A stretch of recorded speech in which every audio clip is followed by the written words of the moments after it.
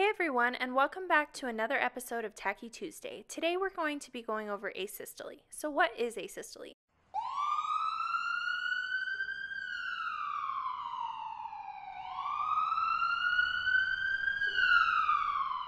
Asystole is a cardiac arrest rhythm that shows the absence of electrical activity and sometimes is referred to as a flat line, and that's certainly what it looks like. So let's talk about a few characteristics of asystole.